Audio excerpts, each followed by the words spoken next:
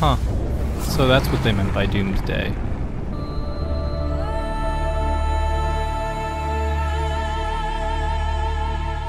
This isn't part of the Doing History series, so there's not a normal starting question. Instead, we'll be taking the opportunity afforded to me by being given a CD key to talk about the nature of narrative in strategy games. Consider this disclosure, but ideally don't write me off over it.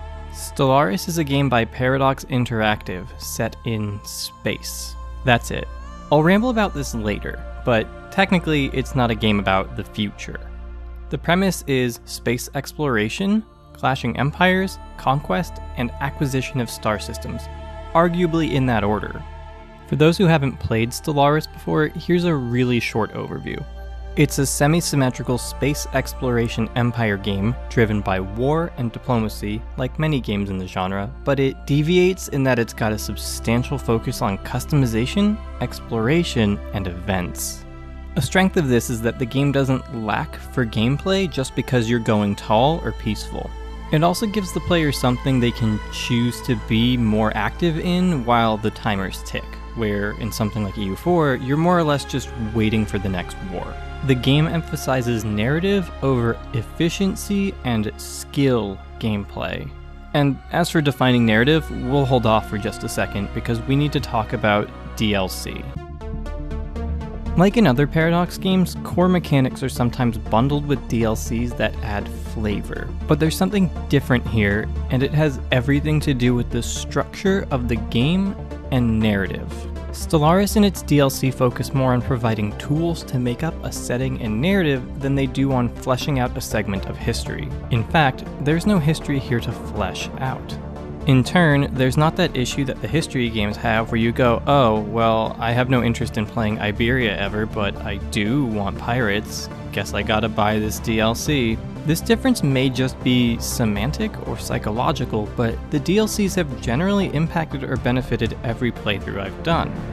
Now, I can't exactly speak to how unplayable the game gets if you're on the latest patch and you don't have the DLC, because I keep my game's version rolled back to whatever the latest DLC I own is. That's a tip from me to you if you're not in the mood for keeping up with things. In fact, it's why my EU4 may never leave 1.31.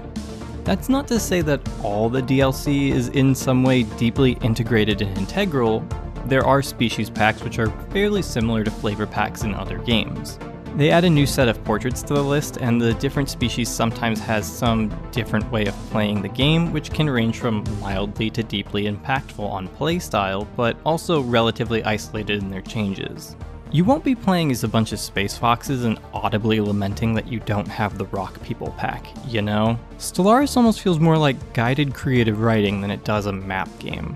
If anything, I think the story elements manage to hit a good balance of detailed and vague, where they don't feel full-on like a Mad Lib you're just filling in the keywords for, but they do have some guidance. Far more than any other 4X game I've played, Stellaris is about exploration, and it keeps that element of its design active for far longer than most games. On a first playthrough of Civ, you have some sense of what the world will be like. Everything is based on reality. Stellaris isn't. You don't know what you'll find out there. A weird giant shield sphere encasing an inhabited planet, a destroyed ring world, Earth but post-apocalypse, and you also don't know who you'll meet. Or maybe you do. More on that later. Civilization has exploration for the sake of finding ideal setups, good places for cities, natural wonders, and learning who else is in the game. It doesn't take long to find your ideal city placement and meet your neighbors. You'll usually have mapped out your whole landmass well before you can leave to another one. Stellaris goes beyond that. The game is set in a truly alien universe, and exploration doesn't vanish as a gameplay element and isn't limited to just physical exploration. Imagine if the tribal villages in Civ required some manner of discovery, existed on every other tile, and had event chains. So now that we've talked a bit about what drives Stellaris, how DLC fits in, and noted that it's a narrative-driven game, let's step back and look at the broader genre and what narrative means within and beyond history as far as games are concerned. One of the latter themes of my series on doing history was that many theories and approaches to history require some degree of narrativization in order to function. History can be scientific in the way we approach it, but it hardly is in the way we talk about it. Despite how EU4 is basically a spreadsheet with graphics, history, as an academic discipline, is not. First off, the graphics are terrible, and second, we discuss the events of history not as data points, but as causes, effects, consequences, experiences, stuff like that. Now, that doesn't mean history is the realm of storytellers in the end, nor should it be. It means that our means of communicating and understanding history often rely on narrative frameworks.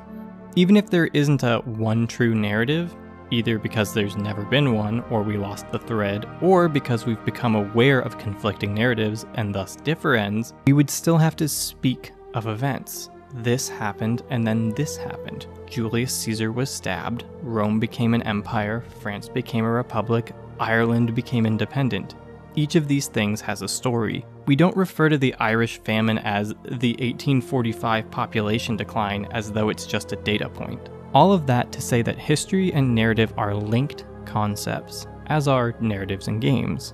Games have a certain framework for how they construct historical narratives, indeed ranging from guided, as with Paradox's historical strategy games, or a more toolbox approach, as with the Civilization games. Stellaris is different. Stellaris takes the formula crafted in the historical genre and imparts it onto a fantasy one. Or, well, a future one? Calling it sci-fi feels like it could either be totally fine or could start a blood feud the same way calling Dune sci-fi does. I'll say this. Stellaris is a game which explores the creation of narratives which center on an imagined intergalactic future. But even then, there are some contentions to be had. Humans do not even need to be in this future. It's not our future, and in theory, could even be our past. Sorry, I know this is getting pretty semantic as well. It's space exploration and deals with technology and empires we, of our present world, would consider future/advanced technology, so I'll call it futuristic, even if Earth can be found in-game and only be as far as the Middle Ages. Earlier, I called Civ a toolbox, and I think that's an appropriate label to extend to Stellaris, but for a different reason. Rather than give us the trappings of history in an incredibly loose historical setting, we are given the blank slate of an imagined future and a toolbox, not of the real, of the past, but filled with imaginary inventions, advancements, and technologies in a world where exploration is one of the most meaningful methods of interaction. The game is entirely detached from history and the present. It plays as a sandbox that gives you more than just a shovel and a bucket. It gives you new sand. And one of those tools used to shape that sand is the Empire Creator. Now, there's a small tangent to be had here about other games. Yes, technically you could rename your Civ in Civ and pick a custom religion, and yes, in EU4 you could slap your custom nation on the map, or in CK3 create a custom ruler, title, faith, etc. There are avenues for players to deviate from a historical toolbox, but at the least, speaking for myself, unless those things are worked for in the same way changing the course of history normally is, i.e. rewards for play, as in CK, they feel a bit weak. Custom nations were, in EU4, something I assumed I wanted far, far more than I actually did. I think I've maybe used them 10 times across almost 2,000 hours of play. The custom nation feels like it doesn't belong, no matter how much you try and flesh it out or justify it. You've messed with the point of departure for the alternate history game. Stellaris does not have this problem. Because it's a game populated by aliens with all kinds of traits, nothing stands out as unreal. Well, maybe the Romans. Honestly, I'm more surprised Paradox didn't go for Byzantine representation instead, given how they've been present in every single game since Victoria 2. In Stellaris, you create the empires you'll play as. There are a few presets, but I imagine most people prefer to make their own combinations. I would also imagine they do so less for the sake of min-maxing and more for the sake of creating the basis of a narrative. Also, any empires you make can be allowed, or even forced, to feature in other playthroughs. I've even made a few that aren't interesting to me in terms of playstyle, but simply populate my roster, empires I would find interesting to meet rather than play. This is what I meant when I said maybe you'll know who you might meet.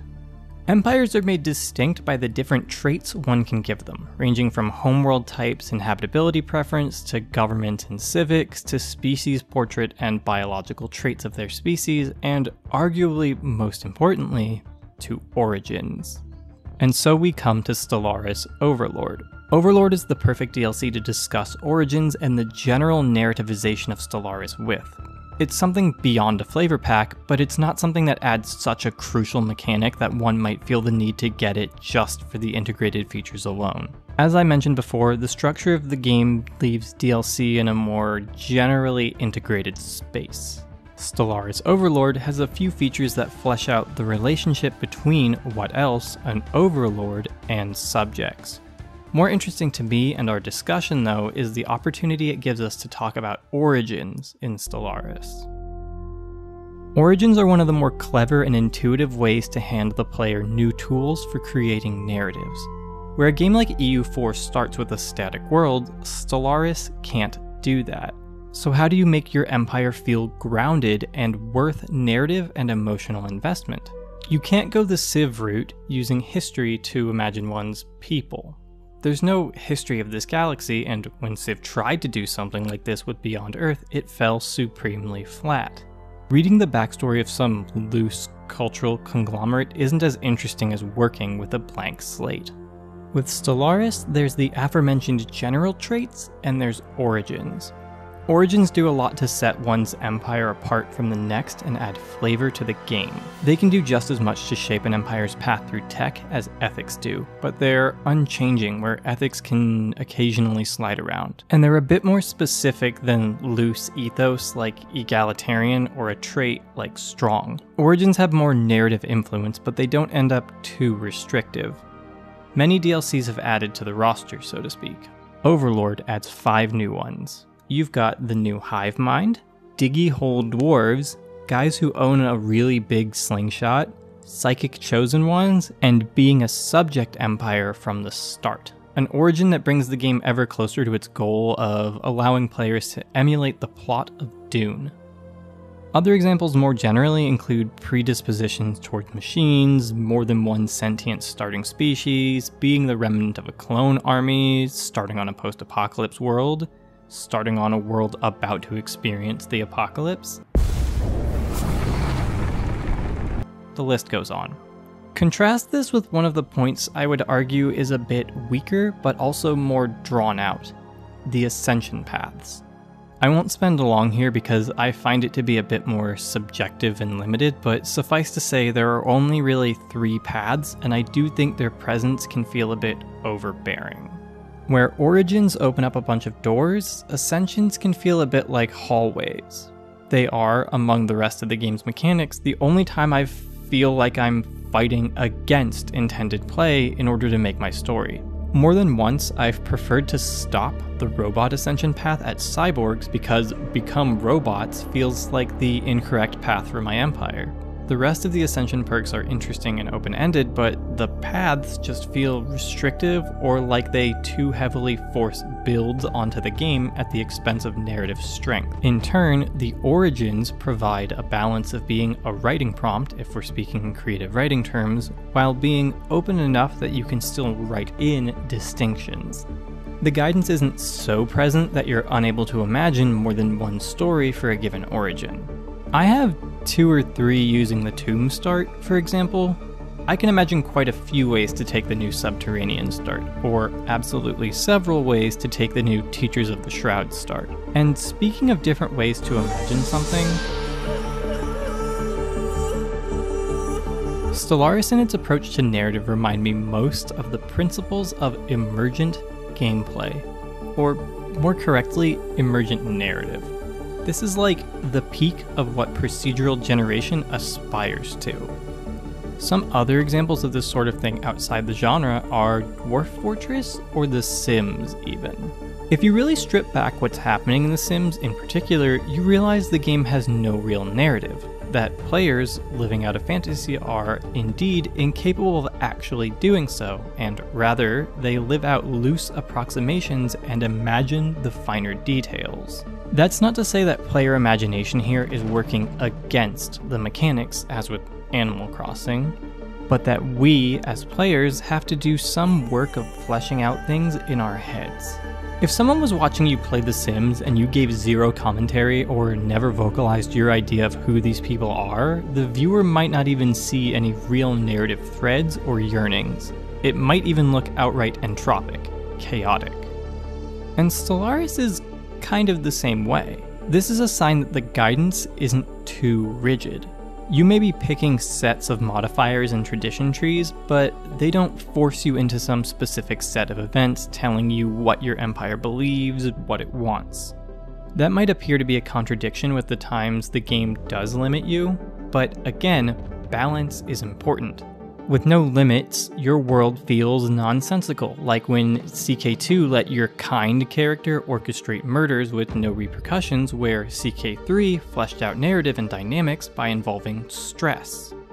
I will note, however, when the game first launched, there were a few events that felt contradictory. As the game has developed more though, they've managed to give a tone to the ethics of the empires more, include more unique responses and limitations based on the empire's ethos. I do miss the era when there was only one response to your leaders getting a new trait, good or bad. It had some funny moments. Another element that uses general entropy to create a dynamic narrative is the tech system, which I brought up before in the Fukuyama video. It means the player cannot beeline certain tech, which is interesting in itself, but it also brushes away needing to adhere to a very strict tech advancement pattern. Yes, certain things are preceded by others, but the paths, in so much as there are any, far outnumber Civ's trees' branches, which cap out around 3 at once. The game is like a writer's toolbox and does a decent job of hitting the balance of providing structure and the elements of a universe without just handing you an immutable story. It allows for narratives to emerge. Stellaris, especially when further fleshed out by expansions like Overlord, is a game that manages to hand its players narrative tools throughout the whole of the game. While I would argue they're absolutely front-loaded, being present even before the game begins with the construction of other empires and how origins shape play, they do continue throughout. The other elements contributing to narrative, however, are common to the rest of the genre. The story of empires clashing, diplomacy, expansion, familiar things. Ultimately, Stellaris gives us a lens into how narrative works within the genre when decoupled from history, from a narrative and tools we already know, or can expect to be deployed a certain way. Because of this, expansions in their content ranging from new events to new origins can be simply inspired and also unpredictable. Where history games expand in ways that are often limited to adding detail to a country or culture's depiction, Stellaris can do almost whatever it wants. I would even go so far as to say that there are certain applicable lessons to learn from the game, and that we might be heading for a genre split of sorts, with games like Stellaris and Crusader Kings, narrative games on one end, and skill-based games like Hearts of Iron on the other. At the very least, they form a spectrum, and that can be useful in identifying how sandboxy the game is, and in what ways the player can affect the game and the world it presents. Well, I did it. I made the video even though I said I was done with grand strategy for a bit. It took a little longer than expected too. To anyone new here, hi, welcome. Don't expect more Stellaris or strategy game content anytime in the immediate future. If you want more, there's a playlist I've got, but yeah. And if you like the way I do things around here in general, maybe consider subscribing. Under advising from my CII handlers, I also have a Patreon now. Oh, also, it should be on the screen or just past, but I thought it would be cool to feature music from the Overlord expansion in this video, so that's where it's all from. If you don't know Stellaris before this video, most of the music is adjacent to that. It's pretty good and fits the vibe of the game, I'd say. Thanks to the people who've been watching and subscribing lately. I'm surprised to see the channel growing so consistently and stuff. That's all. Maybe next time will be something really different.